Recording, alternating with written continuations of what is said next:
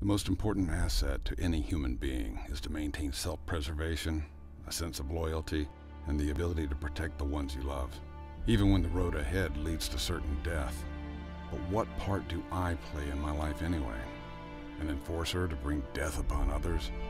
I used to imagine myself as one of the many gatekeepers holding the key to freedom and peace, but that idea depleted quickly.